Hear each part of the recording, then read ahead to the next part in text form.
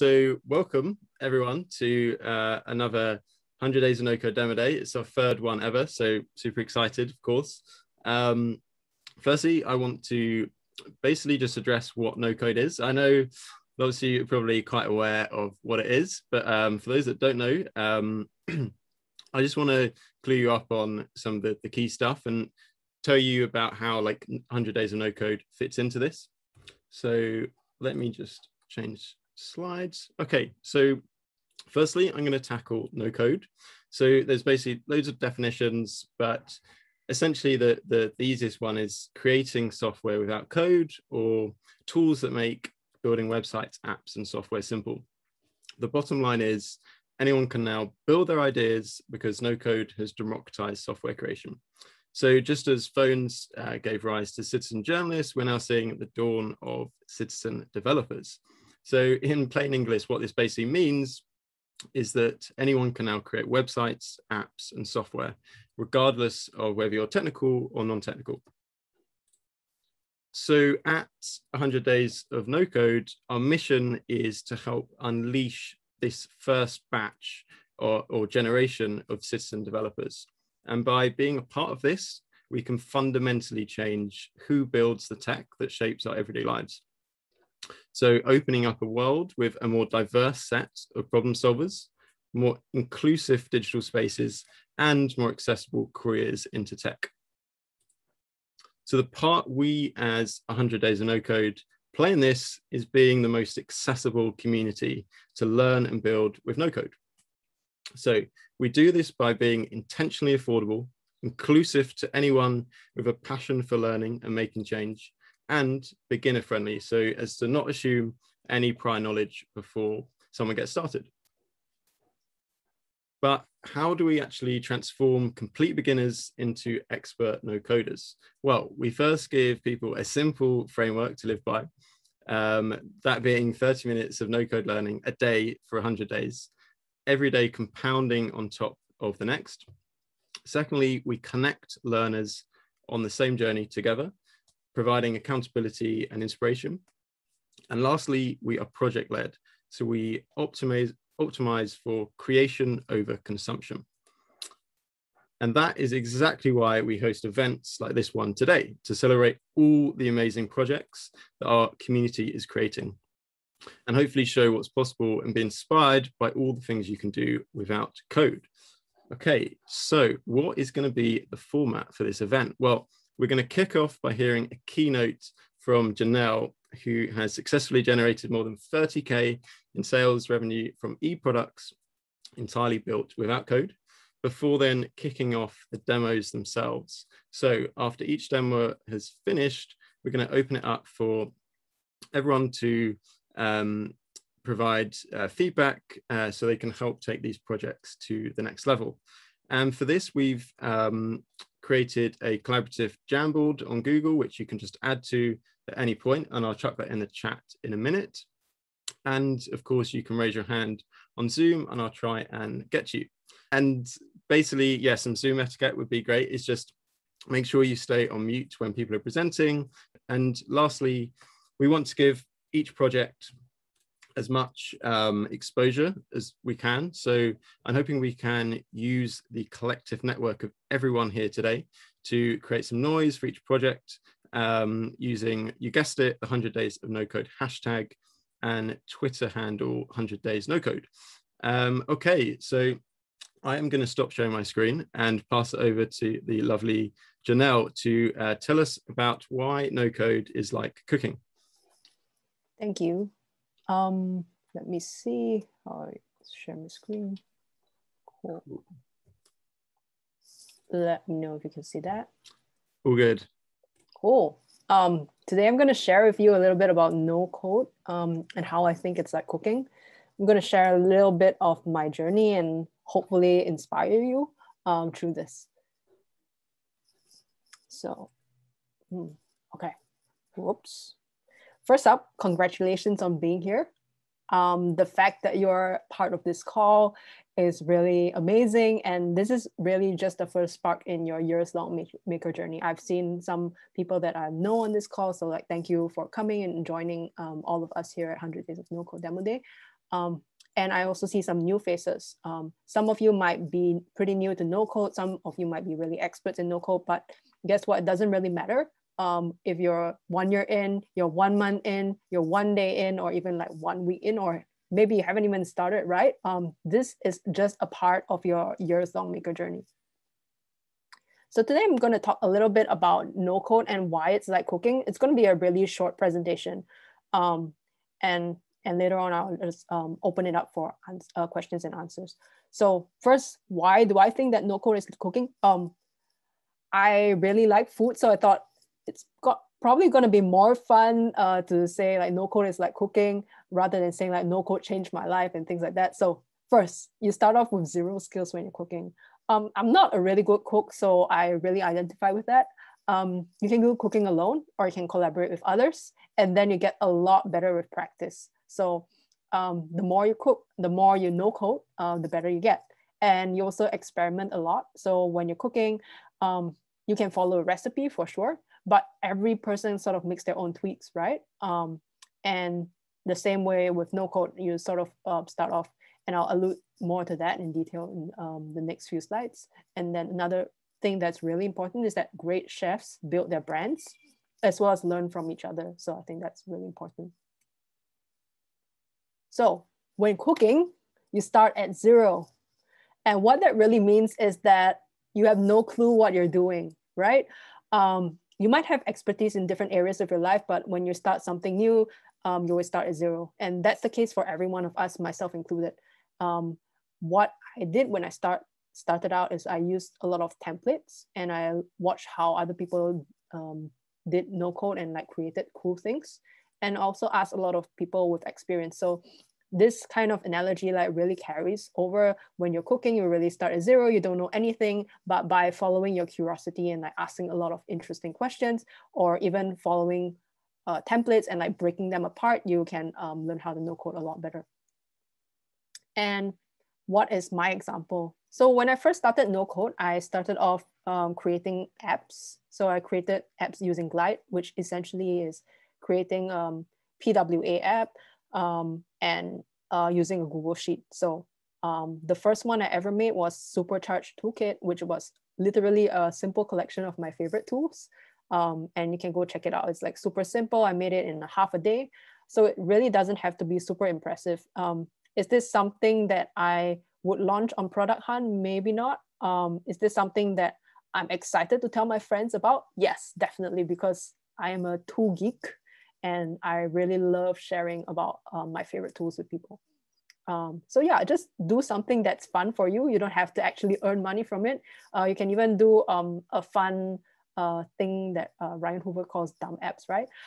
Yeah, you can just create something that makes you smile or makes a few people smile, and that would be definitely good. So start practicing by creating things that make you happy. Then next I moved on and I created this like whole Spanish learning resources. So I solved my own problem. I was learning Spanish at that time. I still am. And I found that there were a lot of beginner level resources on the internet, but not a lot of intermediate level resources. And I also wanted to sort of force myself to have all the resources handy in a mobile app. So I just created that simply with no code. And the next part about why no code is like cooking is that confidence is built with practice. So you get better at shipping by simply putting in the reps, and in the kitchen it's the same. When people progress through like the chef ranks, right? They always start off maybe like washing the dishes, and then they get a lot better, and then they progress up the ranks in the kitchen.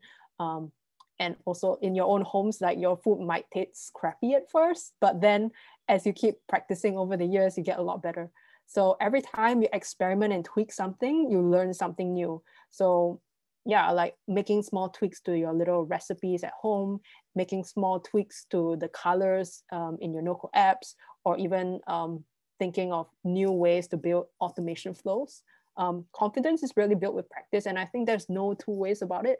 I think when I started off, like I had a lot of problems. I had a lot of like imposter syndrome. I was like, okay, go back to those apps, right? Those apps are pretty basic, right? Nothing to shout about, nothing to be super proud about.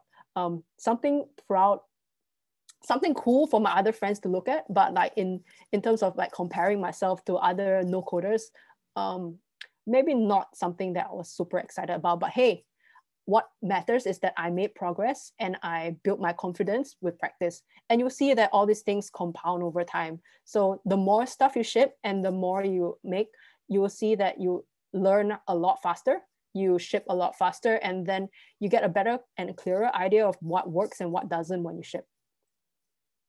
And yeah, so what I wanted to tell you about is that you can build your confidence with practice and then create a product that really serves your niche. A lot of people have questions about what product they should create. And I would say definitely build something that solves your own problem. The product on the left, which is Newsletter OS, is a product that I actually made for myself. And I put it in my Notion document and I just like left it there. I solved my own problem. But once I had shipped a lot of projects and products, I realized that, hey, I have this like muscle ready and I shouldn't be afraid of trying to launch it and ship it. So there I have it, and I have like this Newsletter OS, which has like helped me earn about more than $30,000 already, which is pretty cool. And then from that time onwards, I've like partnered up with Josh Kaplan, who used to be in Morning Brew, to run to create this product called Podcast OS. So I think definitely if you're thinking of where to start somewhere that you're really comfortable with. I was really comfortable with newsletters because I wrote one and I talked to a lot of newsletter writers. So if you're an educator, maybe create a product for other teachers. And if you are a project manager, create another product for people who do the same things as you. So yeah, that's really like, you build your confidence in your practice and then you expand to your niche. And the next point is that great chefs build their brands and learn from each other. When you think about chefs, you think about Gordon Ramsay and you think about Jamie Oliver or some other famous chefs. Don't flame me in the comments for mentioning those two chefs. But basically these guys, they work hard at building their audience and they've always been sharing about what they do publicly. At the same time, they've always been learning. So always having the beginner mindset and having I want to be a student, I want to make sure that I learn new things and learn new techniques, and then also getting tight feedback loops in place. So making sure that whatever you're working on, there is some way and some form that other people can feedback to you, whether yes, you're doing well, or no, maybe there's something that you might need to rethink. And that really comes from having and building a circle of trusted friends, as well as building an audience that can honestly and kindly give you feedback. And by giving you a practical example, yeah, you can definitely build an audience and learn along the way. So what I've done is like since I started no coding, which is sometime last year, so I'm pretty new to no code as well. I started off with less than 50 followers. I think when I first talked to KP, I had like 30 something followers, and this is sometime in July 2020 when I had a little bit more followers. And then I've grown to like 6,000 in January, and then now I'm like 7,000. So how do you really grow on Twitter? And this is something that a lot of people think, hey, all these guys have big audience, all these girls have big audiences, and they have like had that for years, but actually that's not true. You can definitely grow on Twitter and grow by giving value and sharing what you've learned, being interesting and interested in others, and having great conversations in the DMs. And then the second part is like really like creating a newsletter. And I really like creating newsletter because I thought that it was like a great way to share my thoughts with my friends. It was mainly for myself because I was reading a lot of stuff and I was like pinging my friends random links. But then I realized that having that weekly cadence really helped me to be accountable and helped me to sort of be more intentional in my content diet as well. So yeah, by doing these two things, like growing your Twitter, like creating a newsletter or even a blog, you can build your audience and get feedback from them. So always make sure that you keep the DMs open and reply to any emails that you receive. And how do you effectively build in public? I don't really want to take up a lot of time. I have a thread on this, but basically you always find ways to lift others up. So finding ways to amplify the work of your friends, not always talking about your own stuff, which is actually very boring, like, because who always wants to hear about someone who just talks about themselves? Be interesting by being interested. So be interested in what other people are doing, amplify them. And you can also be interesting by sharing what you're up to, something new you've learned. And I think a new tool that really helps you to build in public is this tool called Micro Brave that's created by some of my friends. So definitely suggest that you check that out. Definitely ask curious questions. All of us have started at some point in time, and we are new. We were new once. I am still new in a lot of things like Bubble and stuff like that. So I have no idea how to do it. So I need to ask a lot of curious questions, but ask in a very thoughtful manner where you respect the other people's time, as well as find your tribe. I think if you're on this call, you've probably found your tribe over here, or you found your tribe in other communities. So definitely find people that you click with, and make sure that you help them out and you give tons of value to them before you even ask for anything. And I think this is probably one of the last slides. Bring your unique flavor into your creations. No coding is an art, right? Just like how cooking is an art. Be like chefs who put their unique touches into their creations. People are known for the interesting things that they do or the unique little twists that they create. Cloning things to learn is okay. And that's what a lot of beginners do. Like you clone a Twitter, or you clone a marketplace and things like that. But the real fun is that when you create something new or you remix something in a way that makes people go, wow, that's when people actually realize the talent that you have and yeah, whatever that you bring to the table. So this is a quote from myself. It's kind of weird to quote myself, but apparently people on Twitter found this very quotable. So remember that all the good ideas in the world aren't taken. If you have the limiting belief that all the useful things in the world are already built, I think it's time to change it for sure. There's plenty of things that people want to use and will pay for if you manage to help them solve a problem. So I think the most important thing is to figure out what pain points are happening in people's lives and how you can help them to solve it. And that's going to be when people are being willing to pay you. So yeah, this is just some random stuff about how you can contact me and stuff like that. So yeah, I'm just gonna leave on this quote instead. Any questions? Yeah, thanks, Janelle. That's awesome. You'd mentioned that you're using your newsletter for some accountability. Have you got any other tools or tips that you do to keep yourself in check with your progress? I am a part of 100DaysOfNoCode, so I have a mastermind group, and I think some of them are here. So hey guys, thanks so much for keeping me in track. What I really love to do with my mastermind group is like to run through what we've done last week and the things that we said that we would have done last week as well. So like every week we will say what we've done last week and then the things that we want to do this week. So in our mastermind chat, we will definitely like review that and just like lean on each other for support. So I think that's really good to have a support network. I also have a support network in terms of my other maker friends that I can literally text them anytime on Telegram or on Slack and just get feedback and or advice on my products and projects. So I think it's really good to build up your own network. So it doesn't need to be a formal thing. It can be a totally random thing, an informal thing. The thing is, when you keep giving value to other people and when other people keep giving value to you, your relationship really solidifies in a really nice way. So yeah, there's definitely a lot of ways and mechanisms to keep each other in check. So yeah, most of the structures that I've used are pretty informal though. Perfect. Thank you very much. That's awesome. Thank you. No worries. Awesome. Thanks so much, Janelle. That was incredible. As Ash said, it's slightly made me a bit hungry now. But yeah, we've still got an hour and a half left, so yeah, can't be worrying about that. But I would love to pass on to Mike, who's going to kick us off as the first demoer. So without further ado, take it away, Mike. Awesome. Thanks, Max. I'll set up my screen first and start talking. I'll have a hard time staying in 5 minutes. Anyone who knows me knows I'll probably have a hard time. So please feel free to cut me off at some point.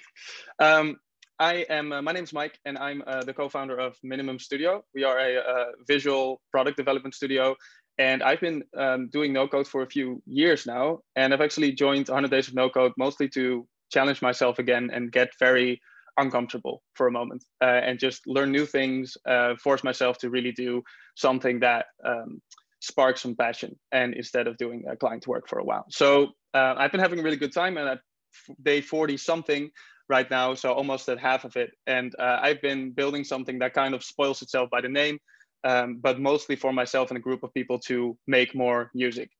The problem, basically, for me personally, that I wanted to address is that I run a business as my day job, and I also really enjoy making music. And in any logical person's mind, a schedule would look a little bit like this for a week. So, you know, you're doing your work 5 days a week, and then maybe you have an evening or a weekend day where you create some music. But in reality, my schedule mostly looks like that. So I just end up working more, or, you know, spending my free time running the business or doing other things, which is not a bad thing if, you know, the week afterwards you do make some music and you like doing that. But mostly, like, a random month could look like this, with, you know, 1 day of music making and everything else just doing other stuff, and life happens. That's hard for me to accept, because my days actually look like this, where all of these days I'm thinking, should I be making music, or should I be spending more time on that? And that's a lot of energy that just goes to waste, and a lot of disappointment for that just 1 day or 1 hour of music making or creative space that I have. So that's not great. A lot of people give up at this point and say, what if I just give up on the whole creative part and I don't have to worry about it anymore? I just have my job and my life, and that's it. I hope I'd never have to do that. So I always wanted to address that a little bit more. And I started to explore this problem with a few of my friends who I know have, you know, a busy lives, but also this passion for it. And all of them said a similar thing. Like, they have weeks on end where they're not making anything, and they're constantly know, like, I should be making more music. And it's bothering them a lot. So knowing that other people have this problem as well, I was looking for what's the solution for that. And, you know, the simple or the boring solution for that is, you know, have more discipline, just get it done. I think that's the easiest thing to say. I don't really believe in that one, because it's more, I like to treat it as a system instead of just as pure willpower. Something else that people would say is, you know, pick one, either do the business or do your busy life, or be a creative. And I don't think that fits a lot of people really well. So I hope people can carve out time for their creative hobbies some more. So I set out to help people build systems for creating more music in their life. Just like 100 Days of No Code, for example, is a system for people to commit to creating more products in their life. Looking at this, I wanted to break it down into, basically break my own problem, but also other people's problem down into a few possible problems that I should address. I think the most obvious one is lack of habit and routine. It's not you only drop this if you're not unconsciously doing it every week, or if you don't have a set moment where you're always making music and it's just not in your routine yet. Something else that every creator knows is getting into a creative state can be really difficult. Having a blank canvas can be really impressive, and you can just block for a moment. So that means you won't make anything. It's also hard to be inspired at the right time. You could go to the grocery store, have a great idea, but then go home, sit by your desk, and then have no ideas at all. So it's hard to kind of find that inspiration if you have only half an hour, or an evening. Another thing is unrealistic expectations. In most communities, people publish their best work and their most polished work and great things. And if you just do this as a hobby, you're comparing to the wrong people, you just get demotivated and you probably quit. I thought of a community as the first iteration of this. I thought maybe it should be a group of people, because then we can keep each other accountable, and that would be a solution for the lack of habit and routine. So basically rewarding people for having streaks, for uploading something every week would be cool. So you can stay consistent and make sure that you keep spending time on it. Staying accountable to other people would probably help. These are all hypotheses at the time. Getting into a creative state, I thought a nice thing I could do is gather a whole bunch of musical exercises and basically make those accessible to the community whenever they get stuck. And something else to tackle the inspiration part is splitting up the moment where you're thinking of what to make from the moment where you're actually making. So setting intentions at the beginning of the week, like I would like to experiment with X or Y. And then later on, when you sit down, you actually have a few subjects to play with instead of having inspiration strike at the right time. Unrealistic expectations, I try to tackle by focusing the whole community on works in progress. So by not forcing people to show polished work or be good at what they do, by just forcing them to upload something. It can be shit, really. It can be not interesting. It can be a rough draft. It doesn't really matter. It's all about being vulnerable and being open. My first version was not as flashy at all. It was a Telegram group because it was something I could set up in 5 to 10 minutes. And my the biggest thing I wanted to kind of validate here or kind of check was the rhythm. And I just wanted to check how stressful is it if I force people to do this every week? Does it kind of have a negative effect at all if it's just something you have to do for this group instead of something you want to do? So the idea was every Monday I would just manually text people and tell them, hey, what do you want to play with or work on or experiment with this week? And I would publish that to the group and say, these people are going to play with these things, and people could help out. During the week, people would upload their work in progresses and of course, hype each other up or get some feedback or just in general, count towards the streak. And at the end of the week, people's streaks are counted up and then presented back to the group, and you can motivate each other to keep going. Super simple, and all I needed was Telegram to do it. And of course, I also needed to check whether other people like this across my own friend group. So I made a landing page in Notion and a tool called Super, which also was the most efficient way to do it at the time. And it just said 3 things about how it works: stay accountable, get over writer's block, and develop a routine. I started sharing this with some people online, started talking about writer's block with some people, and got some good responses. And the group itself was actually really cool as well.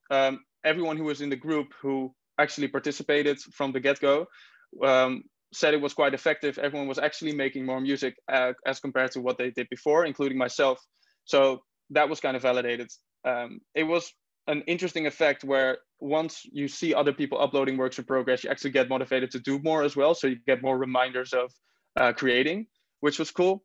And everyone I reached out to was quite positive and said, okay, this idea is great. You should definitely do this. But asking them to join the community is a pretty big ask. So just cold messaging someone and saying, hey, I have this thing, you have to commit to all kinds of things, you have to do this every week, is not as attractive to pick up right away. Another thing that happens if we had people from very varying skill levels in the group, which was an interesting effect because of course they wouldn't get as much out of it as people who are nicely matched in terms of skill level. So the feedback isn't as valuable for people who are of a higher skill level. And everyone who was in the group and happy with it was someone I knew personally, which definitely has an impact.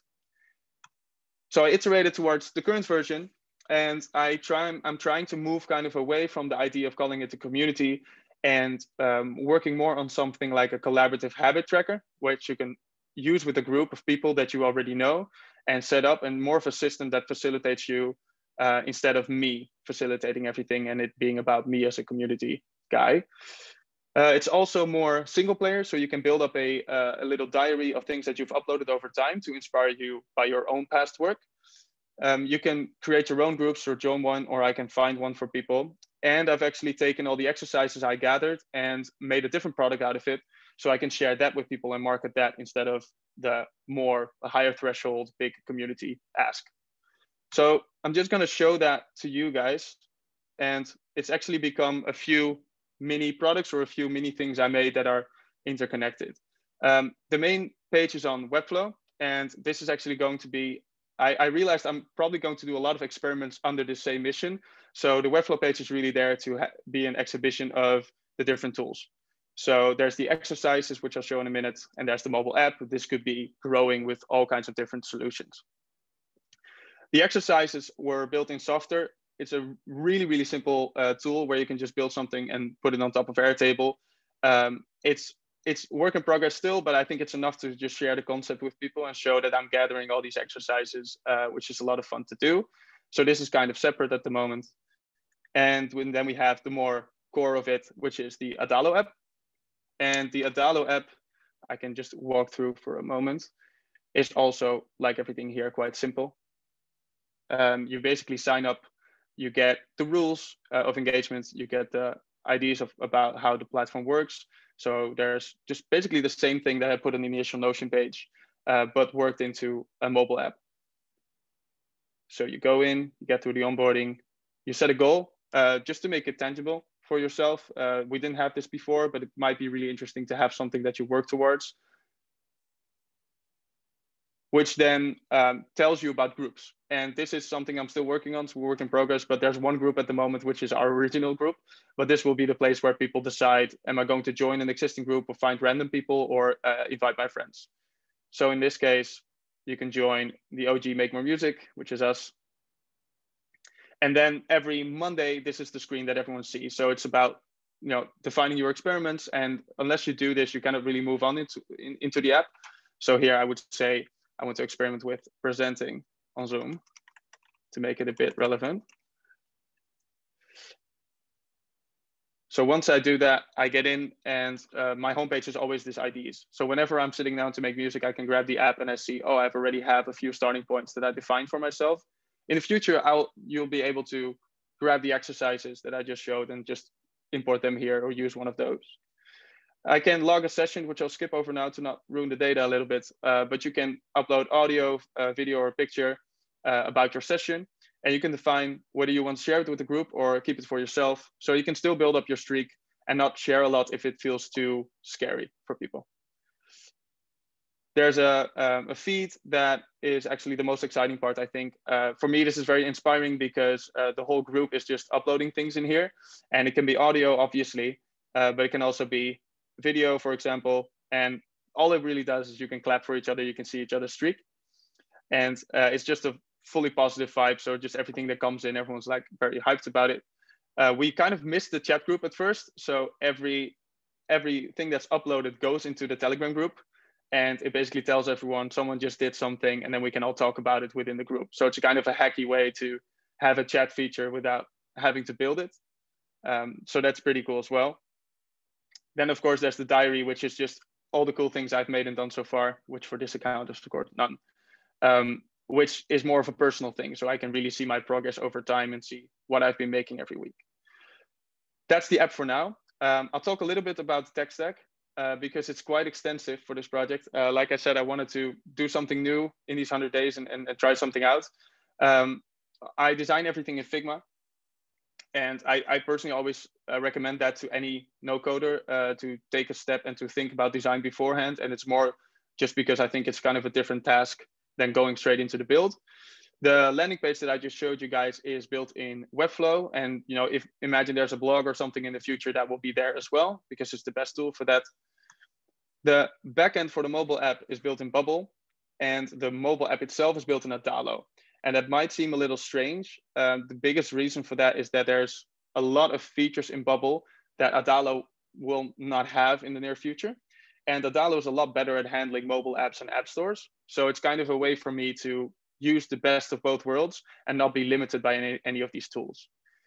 The directory is built in Software and Airtable, like I said, because it was just such a crazy fast way to get it up instead of doing that in something like Webflow.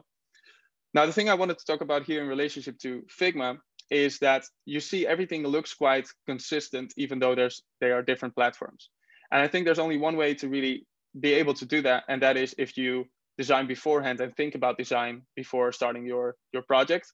The great thing is all of these tools, they have Google fonts installed. So if you use a Google font that you really like and you have a pretty clean or simple style like I do, you can actually get away with this and use any platform, and you won't be limited by either your skill set in one platform, or you won't be limited by the directions you can go in the future. So the cool thing about this setup is I could build a ton of features that go all over the place without hurting my stack or without having to transition to something new.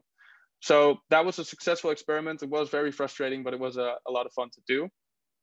And that's really it about the product right now. Something I really need to work on that I haven't worked on enough is some kind of acquisition strategy, finding a way to make people aware that this exists and find my way into the right communities. I'm thinking of using this stack to build a lot of these mini tools and small products, maybe make the product more viral or shareable. and possibly do like more research on songwriting or content, that could be the top of the funnel for this. I also, of course, want to tweak the habit tracker based on everything that everyone is experiencing right now. And the future is like, this is a fully kind of experimental exercise. So the future is very much open for interpretation. This could either spin off into a community that I would love to do, or it could be a product related to music making, where this is kind of the testing audience for. All very exciting. Hope at the end of the 100 days, it's all a bit more developed, but this is where it is right now. And that's it for now. So if anyone has any questions on how I build it or where it's going, you can just reach out at Mike at Minimum Studio. Well, thanks so much, Mike. Yeah, he's gunning for top spot there. That was epic. Thanks so much. We've got some feedback for you on the Jamboard, so please, yeah, check that out when you can. But yeah, just due to like time, let's sort of keep the show on the road. So I'd love to pass it over to Yolanda to share with us the project she's been working on. So yeah, feel free to share away. Okay. Hi everybody. I'm so glad Max put me behind Mike. No pressure. That was a great presentation, Mike. Okay, I'm gonna share my screen now. Okay. Let's do this. Okay, again, my name is Yolanda Stevens. I'm Fresh Vester on Twitter, and my project is Women to Done. And let me try and get rid of this, actually. Okay, just see Max's face. So my project is Women to Done, but let me just give a little background. I am on day 94. And I found myself going through a few different phases during the course of the last 94 days. The first being wannabe app developer, and then using no-code tools for existing operations, and then as a content creator. And I think these three phases kind of nicely sum up like the type of no-coder you are. I think you're either one of these or you're all of these. So my journey started off in a Bubble bootcamp. So I'm brand new to no code, and for some odd reason, chose the big daddy of all no code tools at the very onset of my 100 days. So for the first 8 weeks or so, I was strictly doing Bubble. And then once I left the boot camp, I started exploring different no-code tools. And another thing that I found is that if you don't have a specific project going into this challenge, you can literally use the 100 days just to explore all of the no-code tools, because there's so many out there. So these are just a few that I kind of played with during my time. Of course, Bubble, Card, Typeform, Airtable, Zapier. I did Twilio, Glide, Softer, Stripe, and Notion. So those were my primary. And right now, probably for the past few weeks, it's been solely Airtable, Softer, and Notion. So what I found after I got out of the Bubble Bootcamp, I started thinking, okay, I haven't launched anything. What am I going to do for the rest of my time? And what I found is I wanted to use my no-code tools for my existing passions. So by day, I'm a Scrum Master for 3 Agile development teams, and wanted to take that knowledge and those lessons offline into basically a side hustle to help women founders.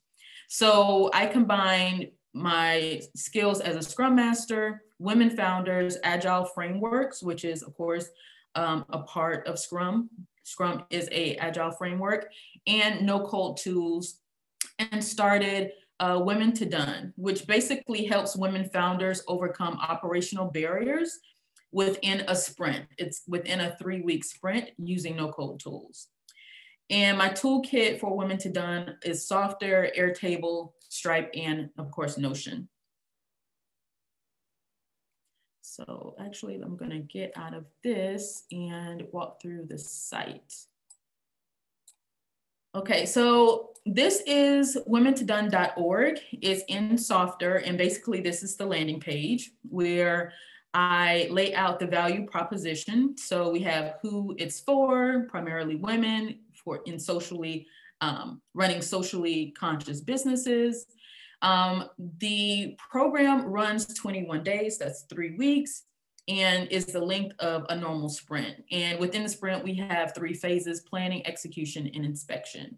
And basically, we solely focus on the pain points that the woman has in her business currently.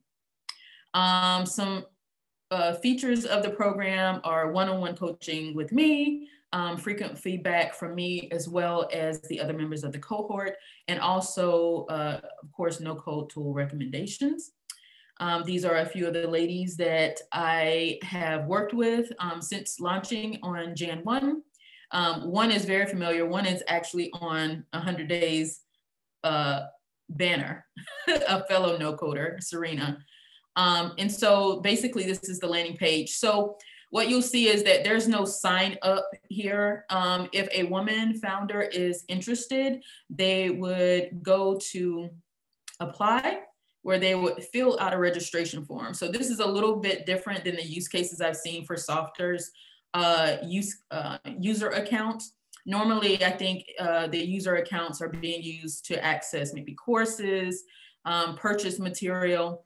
But because the coaching is such a high touch endeavor, I need to be able to vet out the members beforehand. So rather than just simply allowing them to sign up, I ask them to apply, fill out this form, and then I receive the information through Airtable. I assess it, and then I send them a link to actually sign up. So they can go in, sign in, or whatever. However, they can always access the free resources here. And basically there are some no-code, low-code resources that they can access. And this is still kind of being built out. So once they, and then this is also an example of, this is a direct pull from this page. So once they are actually able to sign in, they can access the Sprint module that they have signed up for. And just to kind of, if I can lose this. So Max, I want to ask, okay, it's just going to go away. Cool beans. Okay. So once they hit the Sprint module after they've signed up, they're presented with, of course, the pricing for the program. Right now it's $149 for solo founders and $399 for founder and team. And again, I've been doing this for the last 2 months since Jan 1, working with different founders, and all of that's been, of course, at no cost, but going forward, there will be. So just to kind of show you a little bit about the, a little of the inside of Softer, this is the same page. And once they have submitted payment, it actually goes to the Sprint details page, which presents them with a link to join the Slack group, download the Notion template, and schedule their sessions with me. And another tool that I've used in addition to Softer is Notion for the template that we use. And here is that template. So basically it starts off with the dashboard. It has a lot of placeholder pages here that the founder can fill out based on their company information. But ultimately, the core of the template is in the project management pages. And I walk through basically each day what the founder should be doing on their 21-day journey. So let's go back. So next step, I do want to build out some growth tools. I do want to add a freelancer job board, particularly for women no coders on the site. So to kind of link up the founders that are coming on with women already in the space. I'd like to do or start a newsletter eventually, probably using Notion, and develop some self-paced and cohort-based courses. So I only have 2 asks, of course, and everyone knows like the first ask, which is if you know a founder, refer a founder to womentodone.org. And then lastly, please follow us on social media. We just started, of course, on Jan 1. So we're a little lacking in our followers, but would love for you guys to join our journey. And that is all. Thank you so much. Wow. Thanks. Thank you, Yolanda. That was brilliant. I really love your use of kind of Notion as the back end and softer as a front end. Yeah, love it. Again, yeah, just to time reasons, I know we've got some really good projects to come. So feedback is on the Jamboard, so please take a look at that, Yolanda. But really excited for the next project from James Burgess, who is doing stuff around voice apps. So quite a niche in the no-code space at the moment, but hopefully it won't be soon after people see James's presentation. Let me unmute myself, that would help. Hey everybody, good to be here. And after Mike and Yolanda, I'm gonna lower the bar for our presentation designs. Great job, everybody.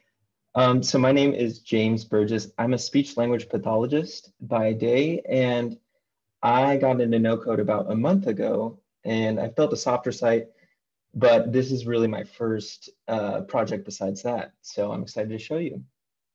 Let me go. So my thing is called Smooth Speaking, and it's an intro course and survey to help people who stutter learn about the causes and myths around stuttering. And if you don't know, sorry, I don't know if this is in the way, but if you don't know about voice apps, I didn't know about it about a week ago. So the way I figured out about it was from Doc posted a challenge, shout out to Doc, called Doc vs. the World. And it was hosted by True Reply as a 72-hour no-code hackathon to build a voice app. And what a voice app is Amazon Alexa or Google Assistant. You know, you say, hey, Alexa, and you can launch an app and have that whole voice experience play through your house. I'm not sure if you can connect it through your headphones, but I took this as an opportunity to just learn more about no code and voice apps.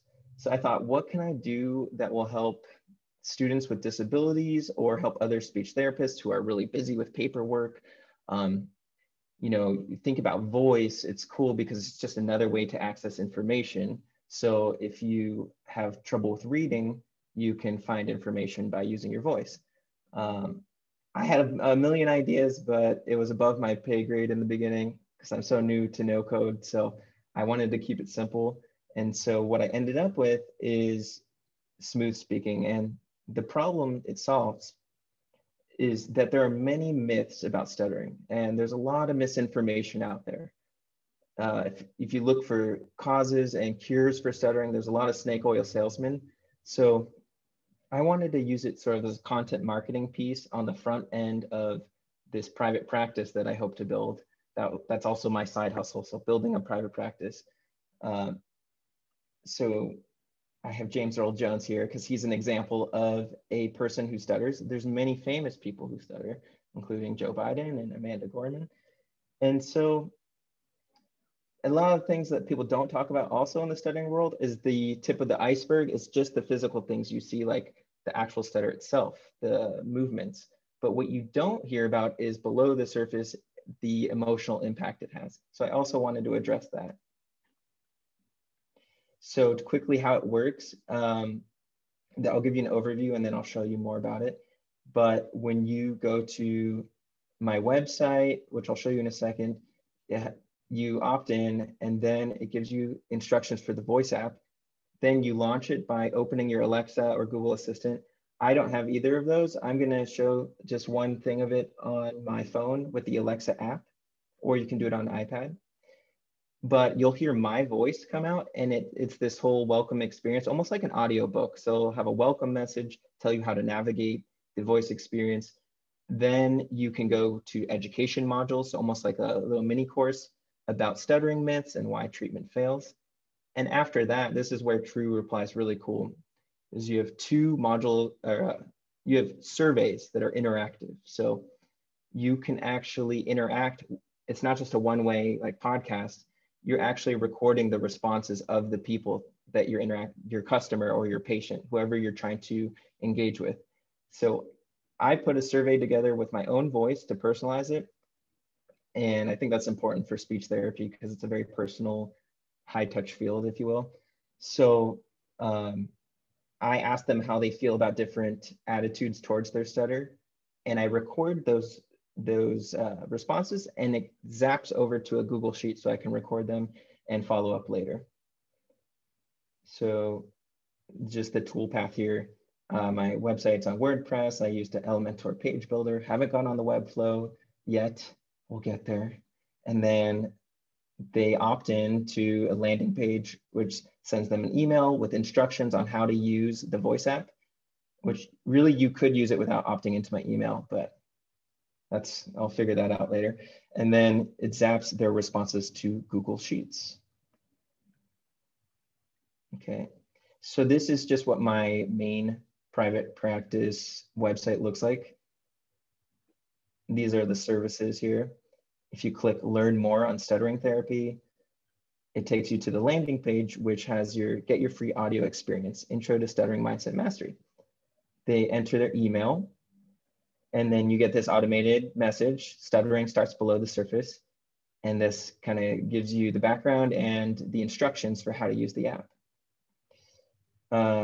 So I want to be mindful of time, so I won't demo the whole entire app, but I will just show you sort of the welcome message. So I have my Alexa app open. Oh, she's responding to me. Launch smooth speaking. Hopefully you guys can hear this. Welcome to Intro to Mindset Mastery from Smooth Speaking. Ready to get started? Yes.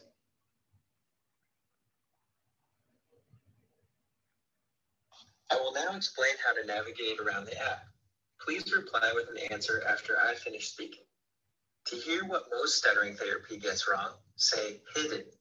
To hear about the top myths about stuttering, say myths. To skip straight to the quiz, say quiz.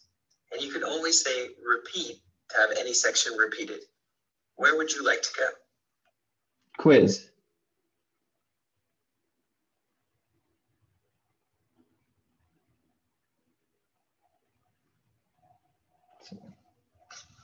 Now that we've gone over the factors that cause and aggravate stuttering, you're ready to do some self-reflection and take stock of your own attitudes toward your stutter.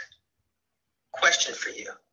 On a scale of 1 to 5, with 1 being completely disagree and 5 being completely agree, say the number that represents your answer. I feel like my stutter holds me back in life, either socially, or with relationships, or in my career. Answer now. 5. So I won't go through the whole thing, but at the end it records the responses, and then I have a thank you message with basically a call to action to stay on my email list, opt in if you haven't already, and follow up about group coaching sessions or just other ways I can help them with tips and resources. So that's like the MVP version of it. And my next steps, I want to expand it out to have more conditional logic.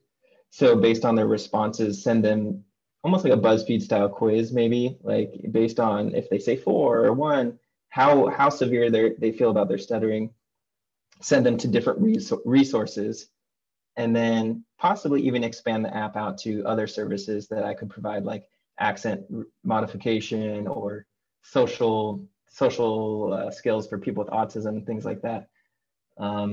So I'm pretty fresh to no code. I could use any help from anybody. And my landing page was whipped up together. I know the design, that's something I want to keep working on, but in general, if anyone knows how to link the voice app directly to the email opt-in, I have it as like two separate things. It's, I don't know how to make it so the Google Sheet puts their name right onto the Google Sheet without, even after they opt into the email, I'm not sure how to connect that. And then just conditional logic so that it sends them a different result based on what they say into the voice app. And then future ideas, I have a bunch of them. Doc will tell you, it's called Doc versus the World, but it's more like Doc helps the world because he helps me out a lot. So thank you, Doc. And we're gonna try some more complicated voice apps that might require APIs, like helping people translate things automatically or helping students check their homework on Google Classroom by using their voice if they can't read. And then maybe helping other businesses build voice apps. I got 2 years of a free agency package of True Reply. So if anyone has any ideas, please reach out and I'd be happy to collaborate. And I'm really grateful to be here. So thank you, Max. I don't know if there's any words that will do that justice. That was amazing. Yeah, mind blown. I'm not going to say anything because I can't do anything to do that justice. But yeah, thanks so much, James, for showing that off. I hope everyone now sort of goes and plays with voice because you've seen how powerful it is. But yeah, let's move on. As I said before, feedback is on Jamboard, so please check it out, and everyone please just add to that along the way. Next up, we have Marcus. Now I saw his idea right at the beginning, so it's really nice now to see it like develop. So yeah, I'd love to see it now, and yeah, Marcus, please share it with us.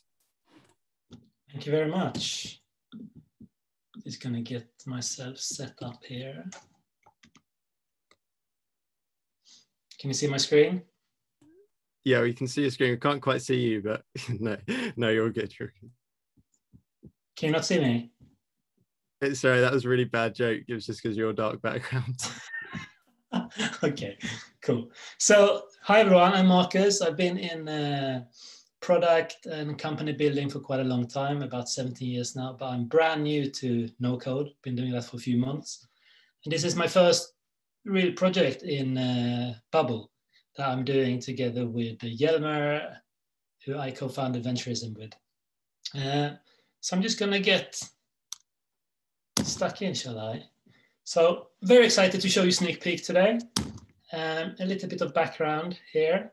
First, I just want to say welcome to the greatest time in history for starting a company. I mean, we've had some pretty good startup vintages in the past, like the dot-com days, the mobile boom, but that's nothing compared to what no code will enable going forward. And we'll see this explosion of millions and maybe billions of creators and makers creating innovations and products for the world. But there is a issue, something we don't like to talk about that much.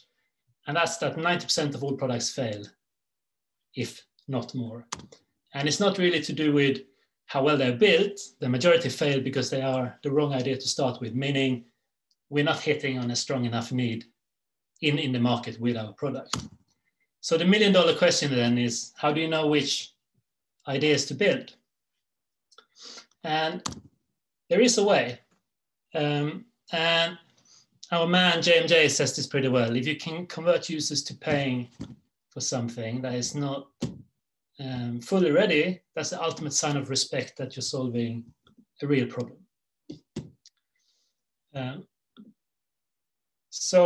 And we use this quite a lot. And the way it normally goes is like this. You buy a cool domain, you do some good design in Figma or something like that to create something unique that really gets the attention of your audience. Maybe you build your web page in Notion with Super, use MailChimp or something like that for communication and mailing lists and things like that, and maybe Gumroad for payments.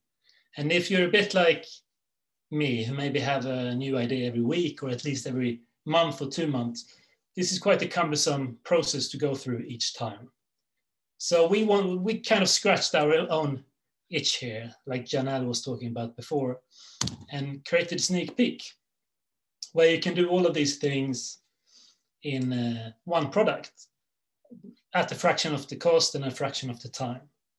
So this is what I want to show you today. So this is sneak peek. This is our profile page. Here you can see some products we're working on at the moment. And you can see here that you have your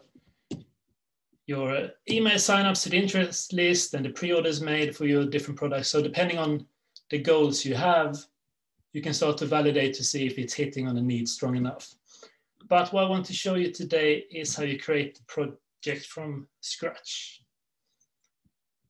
And how it works in Sneak Peek is that you get served up with a template project like this, so you have something to start with. Then you can go in and edit that to your liking. And Max Heining, as I know you're working on a new course for no-code beginners, I'm going to use that for demo purposes here. So let's just put some, okay, so what is this course about?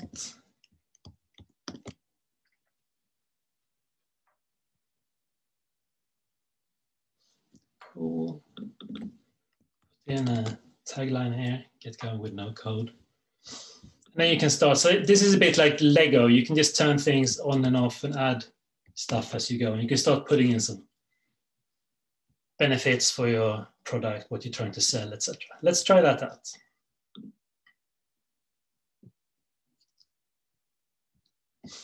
So then you can see that you're starting to have some copies, some value proposition, and some benefits and stuff for your product. But then maybe the delighter of this product is, let's now customize this look and feel so it represents the product that I'm trying to communicate here and sell here. So let's pick something like a Lego. It's good for no code, good metaphor, putting that first brick down, a beginner. And what you can see here is that it picks out the color palette from this image. I'm going to turn these off quickly. And then uses those colors automatically, quite elegantly, to style up your product page. And then you can go in and tweak that and sort of cycling through the colors from your header image there until you're happy with something. And you can do the gradient in the background and you can do your call to action button. Cool, quite happy with that. Or maybe, Max, I know what you're thinking. That doesn't really represent me.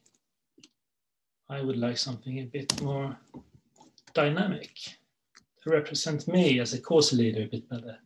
Yeah, that's good. Let's pick that. And again, picks out the colors from the header, and you can go through and tweak this in a very simple way until you're happy with the page. Nice. Maybe we also need a bit of an intro video explaining this product.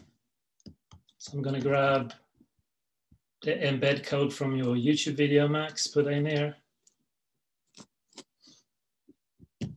And hi, Max. Hey, everyone. Welcome to the no-code course for beginners. Cool. So this is starting to look like something. And then, of course, the most important part really is, to validate your idea through signups on the waiting list and pre-orders. And you can go down here and switch. Let's switch from waiting list to pre-orders. Pre-order now. Just save it like that for now. And then you're actually set up. So if I put my name in here and email, then I will actually go in. Here's the Stripe checkout for Max's course and get that purchase through. And then you will see that in your dashboard. And as I said, depending on your goals, you can evaluate how successful it is. And you can go in and share this and shout about it to the world. So that's the demo. So what Sneak Peek is, to sum up, it's a new way to avoid launching ideas nobody wants. You can shape your ideas in minutes, and you use those building blocks, so it's really easy. You can share your ideas, and you don't need to worry about the design. It's kind of done for you. And you can sell before you build, so you can take those pre-orders and sign-ups to really see if you're building something of real value. And we have it out now for a few beta users. And I think one of my favorite pieces of feedback so far is you can build the whole thing on your phone, perfect for people who like to ship ideas from the bathroom. So if you're one of those people, you know where to go. And what's special about today? Well, we're gonna open this up now at the end of today for everyone who's on the waiting list. There's about 200 people on the waiting list now. So you will be invited and get to play around with this yourself, your products. And finally, I just want to say I'm not doing this on my own. It's a really close collaboration with Hjalmar. You can see our details here. You can go to Venturism, read more about us, go to our handles on Twitter. That's it. Thank you very much. Thank you, Marcus. Yeah, again, smashing it. Loved it.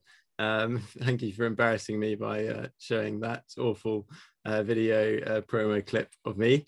Love to now pass on to Venci as our fifth demoer. She's got a really cool project in the works, so I shall say no more and let her talk about it herself. But yeah, all yours, Venci. Hi, can you hear me? All good, perfect.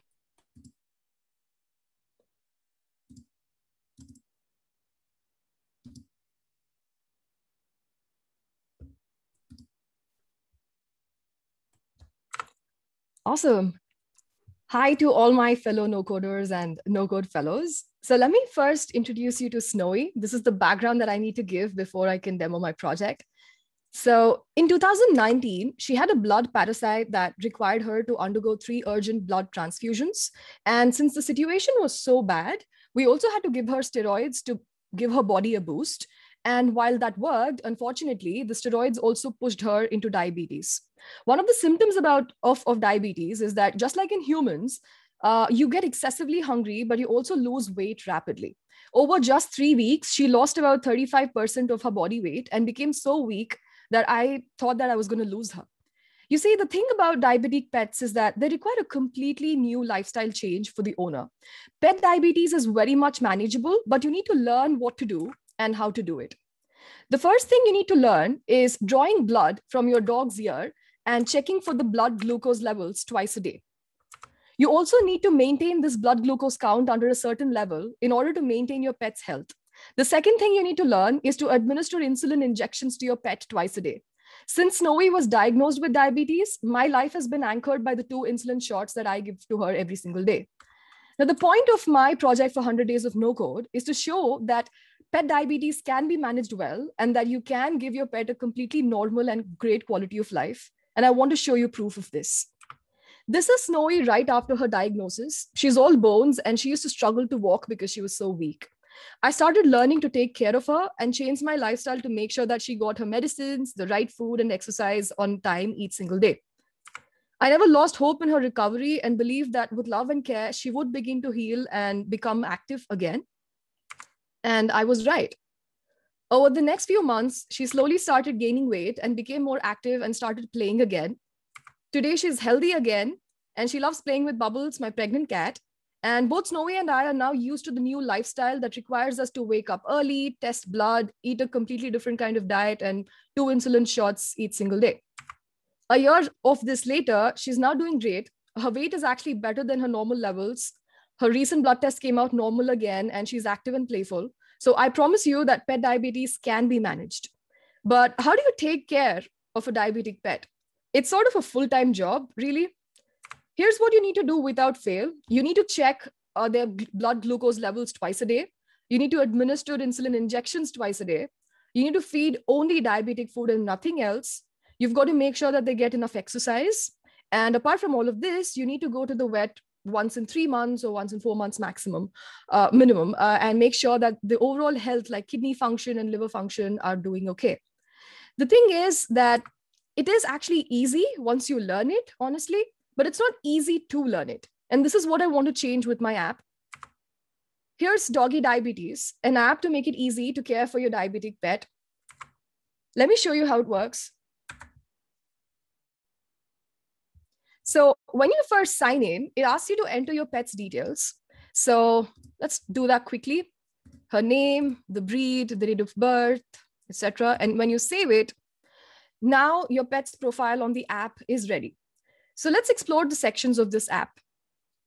First, every owner of a diabetic pet needs to follow a strict daily schedule every single day. The key to managing diabetes, just as in humans, is that the same amount and type of food, same amount and type of exercise, same amount of insulin at the same time every single day without fail. And here's how that daily schedule of tasks might look. And you can add any new tasks and delete it as you wish. Next, we also need to monitor and keep a record of all the medicines that we're going to give her, along with the dosage and frequency of the medicines. We have the data here, and you can always make edits to this as the prescription changes. The other thing is we also need to plan visits to the vet, health tests, activities, and so on. And there's a schedule planner tab to keep a track of all of this, along with a handy to-do list. But the most important component of this app is the insulin log. To manage diabetes, you need to have a clear picture of the blood glucose levels. The monthly average of this blood glucose needs to be under 200. And in this section of the app, you can enter the glucose values twice a day with the date and time, and it gets logged into this interactive chart. For instance, let's say it's at 7 p.m., 7:30. So the graph changes, the chart is interactive, and it changes in real time. And you can simply show this data to your vet at the next visit so they can see how the diabetes is being managed. Finally, if you have to make any changes to any of the data, you can go to the settings page and save the edits quickly. So this is what I've built for my MVP. These are actually the features that I need as a pet owner, and it works perfectly for me. And these are the updates that are coming. Essentially, this is built on Bubble completely, but in the next version, I'm doing it in Adalo just because the design and the whole look and feel of it is much better. And of course, it's also easier to deploy for download on the App Store. I'm also adding a reminders feature to remind users about their schedule and tasks. And finally, I'm also adding videos like tips on how to take care of your pet better. Thank you so much for your time. And I'd love to have any feedback from you.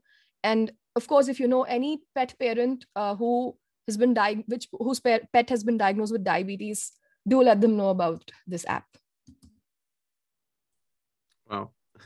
I keep saying, well, yeah, I sound like a broken record.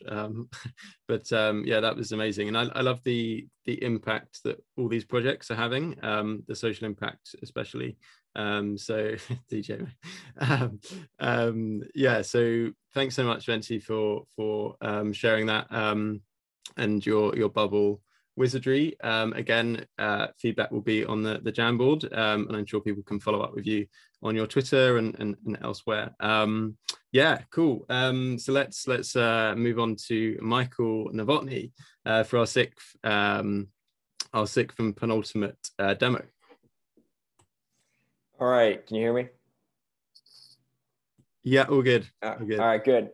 So first of all, I'm absolutely blown away by everybody's presentations and demos and slides. It is incredible. So fantastic job, everyone. Second of all, Max, you and I are no longer friends after this. We're putting me last after everybody, because this is incredible. I'm absolutely blown away. And so I'm going to share my screen here and just wanted to talk and share my project, and hopes that it helps some of y'all or other makers out there. All right, let's see here. Should be sharing now. I'm gonna hit the present button and see what happens.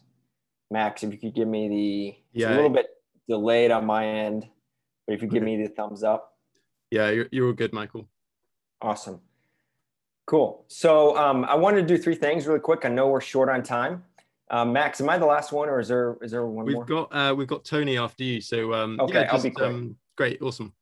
Yeah, I'll be quick. But no rush, no rush. Sure. So three things I wanted to do was just kind of give a little background into, hey, what problem am I solving? What am I trying to do?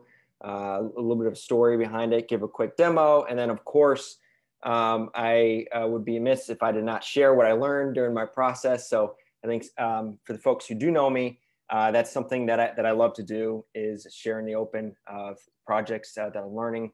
Before this product, one of the things that I did was I would do teardowns of no-code projects. How are they built? What are the things I learned? What are the tools people used to make them? And I love highlighting makers. I'll be picking that back up once I get done with this project, and hoping to be done with it soon. So one thing I want to start off with, a little bit of inspiration. You know, I think in life we have all these aha moments. One of them for me was actually a quote from, you know, none other Steve Jobs, which is just realizing that everything around you is made up of things that people created. And I believe that people that are no smarter than you and I. And, you know, I believe that we can change it, we can influence it, just like Steve Jobs says here.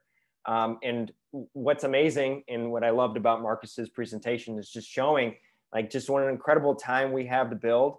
And when I start to see just projects like Vency or anybody out there, like I know Andrew Vernon and a few other folks who are focused on a niche product or problem, they can solve their own problems by building it. It's just an incredible time of empowerment, and I'm absolutely delighted and blown away by seeing that from everybody. And so about me, just to keep it simple, I just love to help people get what's out in your brain into the world. By day, I'm a digital product manager at a major sports league here in the US. But what my passion is making things. And I've shipped a bunch of no-code products. But the only reason why I feel like I've had success, not the only reason, but a major reason why, is because of my learnings from other people and everyone on this call, and including the folks that have presented. And so one of the things that I found interesting, though, and this goes in kind of the story of like, hey, why am I creating this product called the Lean Side Project, which I built in Bubble, is one of the first no-code products I built was called Get Stacked. And what it does is basically takes in just some high-level questions and surveys you on your product idea, the complexity that you want to build, that you have in mind, and a few other measurables. And I spit back in an automated form, built with no code, a recommendation of what tools to use for that. And that's based off of not just my opinion, but also all of the products that I've analyzed in a database that I've been collecting for about almost a little over a year, almost a year and a half now. And so I've had 3,000 folks use this, and that's given me the opportunity to talk to everyone who's using it. And to my surprise, 70% of the folks who've tried it have not made anything, have not shipped anything successfully. So that was, for me, just a kind of an aha moment. I was like, wow, that's really a lot more than I thought, who are using this, and just people in general. And at the same time, I have access and the opportunity to build a really amazing network. I feel so blessed to be able to talk with incredible makers, all of which are on this call, like KP, Janelle, Max, Dan Perry. I mean, the list can go on. And I get to pick their brains on like, hey, what are the things that you did or learned from your products? And so I thought, well, what if I just, try to create something that, and based off of my experience in making, that really brought down the barrier for making and launching something. And so I want to hop into the product, the Lean Side Project, real quick. Can you still see my screen, Max? Yeah, you were good. Awesome. And I might ask that from time to time. I have a little bit of paranoia and PTSD from the last presentation that I did on deck. So please, flag me if something goes awry.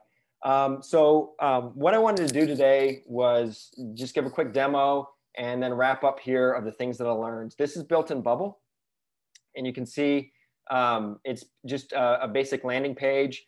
At the bottom of the page is obviously a pre-order button. And then below that, I have a shout out wall. So once you go inside the app, the basic premise of why I've decided to build this the way it is because whenever you're building something, you essentially, what I've experienced is you need three things at a very high level. You need time, you need an audience, and you need to build an actual product or service. And so as I was going through and talking with makers and understanding their pain points of like, hey, why weren't they actually shipping?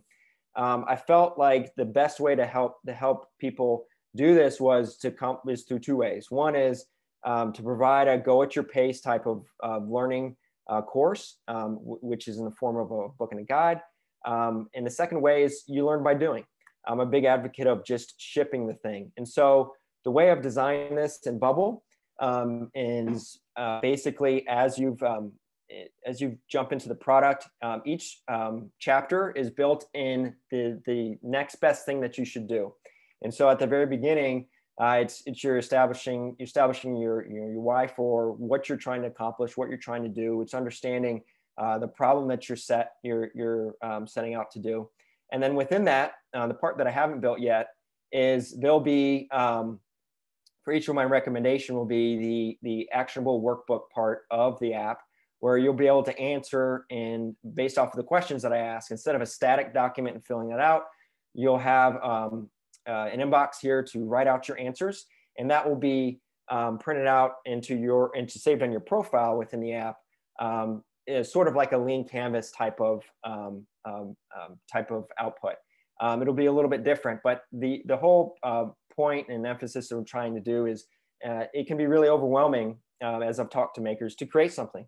So what I've tried to do is build this in a way where you're only given what you need to know, and can you focus in on that and learn, okay, what is the first thing that I need to do with establishing, building something? It's actually not, it's actually building an audience. And so I help with makers who have maybe never been able to make anything before, try to think about what are all the best things I need to do when I need to do them, in hopes of creating their product and increasing the odds of success. The third part, what I did here, and this was a lesson for me, was I have a database of 150 no-code products here. And once it loads, it's a little slow because, Zoom and plus my computer is never a good recipe for speed.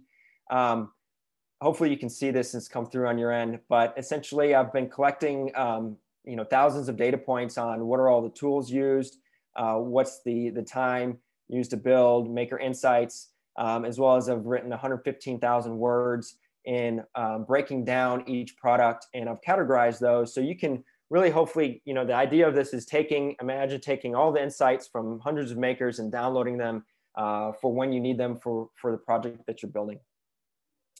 So I really want to get through, I know we're short on time, just a couple of the things that I've learned through this. There are no shortcuts in life, but I do believe there are when you're building with no code. And so I wanted to go through a couple of those with you briefly. One is using a template. So I knew exactly what are the elements. I broke down what are the things of my app that I wanted to do. I needed to have passwordless login. I needed to have the ability to take payment. I was able to find for $100 a template that I could repurpose, and that saved me a ton of time. So everything that you saw right there, especially the landing page, I didn't have to build out. The second thing is I used a plugin called BillFlow for billing. It used to be called ServiceBot. They changed the name to BillFlow. This was absolutely a cheat code. Instead of trying to build out a Stripe transaction using the Stripe plugin with Bubble, which I turned out to be just way more than I wanted to do. I literally wanted just to drag and drop some embed code into my app. I was able to do that with BillFlow. A couple other things, and just heads up, things that I learned is and kind of freaked out when I was going live with it, is it takes a little bit of time for domain propagation. I use this build UI component library called OpenBuild. I was actually disappointed with this, $20 a month. I canceled it within a month because I was hoping to, again, leverage components pre-built, drag and drop, put them in, but they weren't mobile responsive. And so the template that I bought was mobile responsive, but using OpenBuild to help build with Bubble, I was disappointed with it. I'm looking for a better way to get some good UI components, kind of like how you can get them pre-built in Figma. So if anyone has any out there, please let me know. Your database in development is not linked to your database in prod. So immediately I freaked out when I went live because my app didn't work. And that's because my database, I had not copied it over to the live database. A couple more slides here. The meta tags for your social posts. I thought this was straightforward. It's not. Basically, there's an extra step you need to go into it within the page to get that correctly set up. Let me know if you're having problems with that. I'll be happy to troubleshoot. Lastly, I did a test of SendGrid versus Bubble built-in email service provider, and the Bubble plugin outperforms SendGrid. So I was kind of blown away by this. What I do for my app is I send a passwordless login, sends them an email, sends users an email where they can click the link just like this and get logged in the app. I like this because it helps, what I believe, in my opinion, is it provides a little bit more security around my IP. Instead of just passing around an Airtable-based link, you have to use your email to get access to it, which people will probably be a little bit less likely to share their email. So I also want to give thanks to my network, Leverage Your Network. I always try to do things, fix things myself, but if I got stuck, immediately went to Kieran Ball, Pierre, Tony, who I have to give a shout out and was immensely helpful. Lastly but not least, please reach out to me on Twitter. I try to respond to everybody and help everyone I can. And the only reason why I've been able to do the things I've done is because I've learned from the community. So I just want to say thank you. And not as flashy as all these amazing presentations, but for basic Bubble app, I hope this helps. Big time. Yeah, I've got the lean side project, and it's just a goldmine. So highly recommend anyone, if you need data points and tools and stuff, just get it. So last but certainly not least, we have. Sorry, Tony. Try to go fast. Yeah, we have Tony. So yeah, love to see it, Tony. All yours.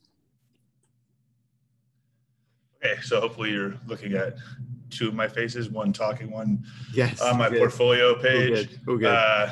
This is me. This is my Bad Unicorn inspired portfolio page. You can find me there if you want to reach out. Here's the basic concept. Here's the landing page. I've always wanted someone to come and just do my laundry, and I haven't been able to find that service yet. So I've decided to build it. So we're not talking about building the actual service here today. We're just going to talk about the no-code aspect of it. So basic concept is, hey, you put your laundry in a laundry bag, or whatever vessel, pillowcase, whatever you want to use. You order it on the app. Someone comes and picks it up, and then once you're alerted that it's ready to be delivered back to you, you schedule the drop off for it. The Zoom thing's getting in the way. Okay, so I built it all in Glide. I'll go to this tab to kind of go over so these are a bunch of pickups that I've started, but it's basically like, hey, you start a profile, you put your address in, and when you want to go to have your laundry done, you click that you want to start a new pickup. You can either have it be at your primary address or your current location. So if you go like with the current location, I don't know if it's going to find me. Yeah. Let's see. And it's turned off in so it's not going to find it. So we just go with primary address and let it work from there. Because I even have that as a note, because sometimes when you're on a computer, it doesn't really like to find the thing. And then you schedule a pickup window. This is the only part that gets a little janky, because someone might actually accidentally schedule this in the past. Right now, we're just doing 9 o'clock and 10 o'clock is our pickup window, and 3 and 4 is also a pickup window / drop off. You can get it for the next day. So I'll set this for 9 and 10 in the morning, and then schedule it for tomorrow. Click. There we go. So that would start the pickup, and then you just click submit. And these are all old ones because I haven't put them through, because to actually buy it, I won't go through the whole Stripe process.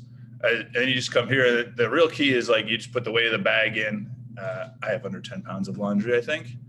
And that brings up the buy button. Buy button in Glide is fairly limited. So we've kind of got to work around. You can't like build an order per se and have you can have a shopping cart, but you can't build like an order form for like a service.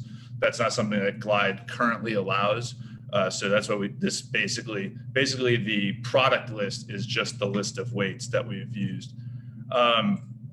For people's security, I want people to be able to, not security necessarily, but peace of mind about, hey, that if I give you 10 shirts, they are going to come back. you can just be able to put in like everything that's there. Usually I do laundry when underwear runs out. So I had 7 days, you just put that in. That's usually my inspiration. If you scroll it, it's going to move that, and you can click done. So that's what's in my bag, and that'll show up down here. And then you just click schedule pickup. You put in your credit card information and place your order, and then I show up. And for now, because it's just me, ideally we want to build out like the platform where it becomes an Uber or an Instacart for laundry, and you've got different people doing it, and then also tying in actual locations that already do this. Once I show that I have a customer list for that. There's a back end to the app that's not, so on this one, if I cancel this out and I go back, blah, blah, blah, you see there's nothing here. This is like a normal user. I have like an admin one that will show me an order map and help me. This is actually going to show, my friend tested it from Maryland, so it shows up way down here, but this is the order map, shows all that.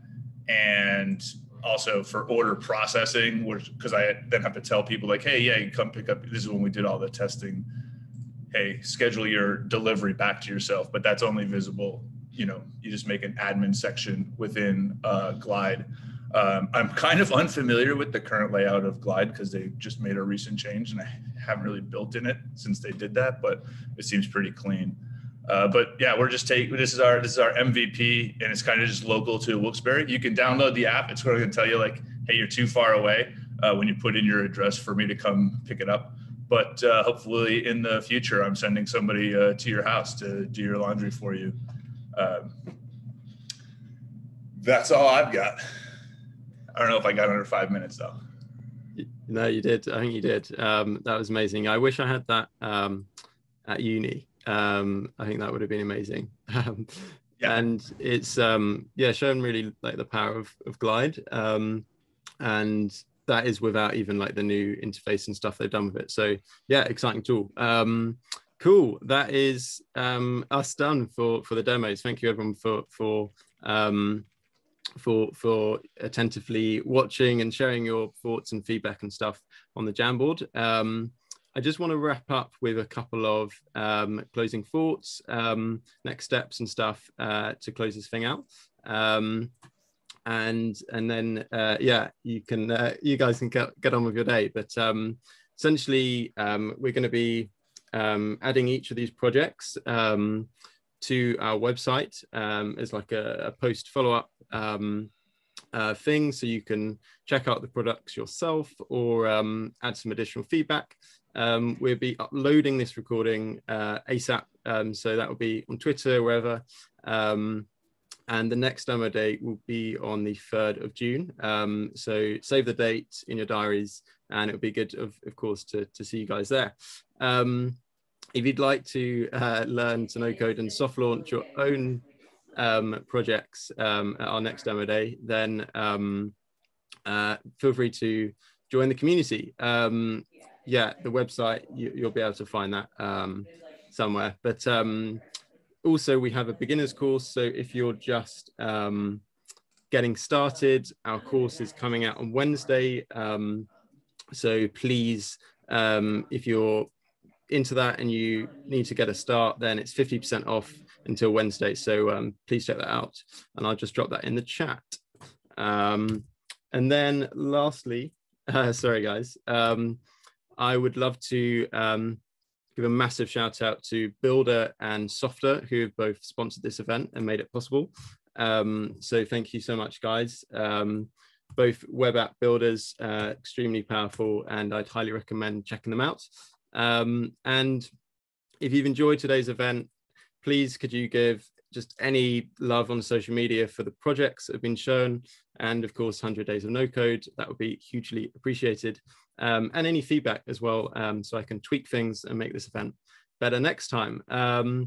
So yeah, I think that is it from me, and it's a wrap. So yeah, I'd just like to say again, thanks everyone for coming, the demoers, and Janelle for a wonderful keynote at the start. So yeah, that's me. Thanks guys. Thank you so much, Max. Yeah, Great cheers, event. guys. Yeah. Thanks, everyone. That was This is the best awesome. plug yet. Great work. Cheers, guys. Bye. Well done, everyone. Thank you. Great session. Bye, guys. Bye.